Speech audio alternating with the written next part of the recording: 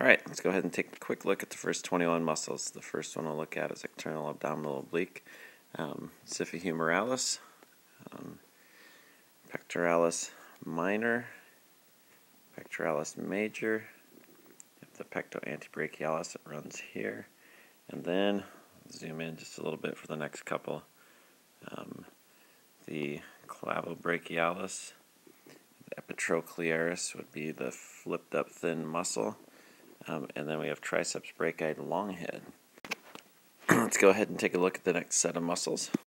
We're going to start looking at this view, the latissimus dorsi, the serratus anterior, kind of look like little fingers if you follow this to here. The teres major would be right here, and then subscapularis is a little bit deeper on that scapula, and then you guys can take a quick look at all of the other muscles.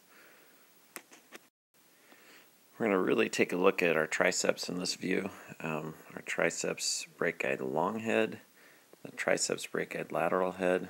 We have it cut and then reflected.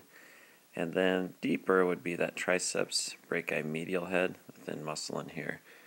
We'll take a look at these other muscles on the next slide. Alright, let's take a quick look at the back. The acromiotrapezius. Spinotrapezius, this nice triangle here. Latissimus dorsi, a large muscle. The clavotrapezius, and then I don't have the clavobrachialis labeled. Levator scapulae ventralis, definitely looks like a little thin strap.